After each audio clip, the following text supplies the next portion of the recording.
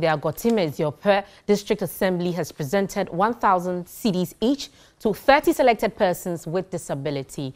Now, the donation forms part of the Assembly's Lifetime Investment Fund for PWDs. Here's a report by Robert Abilba. The Assembly, under the Disability Livelihood Empowerment Program, registered persons with disabilities who had acquired employable skills and require capital to start their own businesses. Out of 600 persons with disabilities in the region, the beneficiaries were presented with tools and other items based on their profession. The District Chief Executive, John Amenya, encouraged the beneficiaries to upgrade their skills.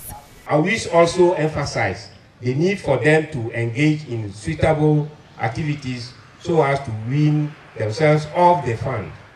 The leader of the PWDs pledged on behalf of his colleagues to put the items to good use.